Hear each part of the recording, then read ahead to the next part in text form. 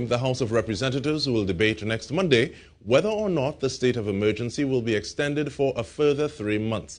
The government's proposal to extend the SoE is contained in the second of two motions filed on the order paper in the Prime Minister's name. The first motion relates to the statement made by President Paula-Mae Weekes on May 15, declaring the existence of a period of public emergency. The second notes that unless previously revoked, the SoE will remain in force for 15 days. That is, until May 30.